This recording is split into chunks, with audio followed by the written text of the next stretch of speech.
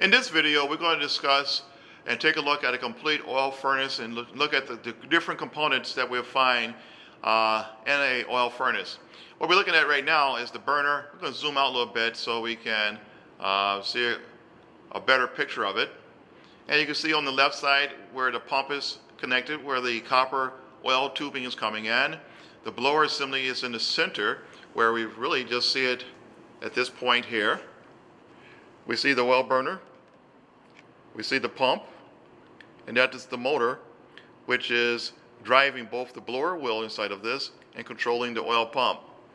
The spark generator is located here. The controls to operate the burner assembly is located there. And this is the port where you actually see the flames inside of the combustion chamber. The stack pipe is located there, but as we go up, we can see the barometric damper.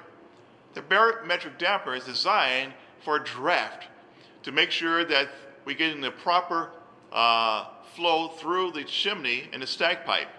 But also what it does, it helps dilute the flue gases, which is going through the chimney to make sure that it's not too hot to cause damage to the chimney. So it has multiple purposes.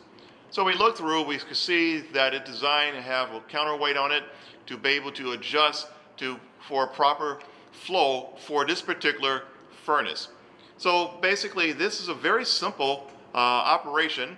Of course, at the very bottom, since this is an upflow furnace, it has the blower assembly for the airflow through the house located at the bottom of it.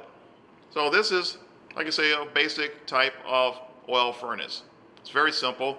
High limit fan control is located here. It's just like it's a regular Honeywell type to control the operation of the blower once the heat exchanger heat up, and once it calls for it to shut off, it will remove residual heat from the heat exchanger.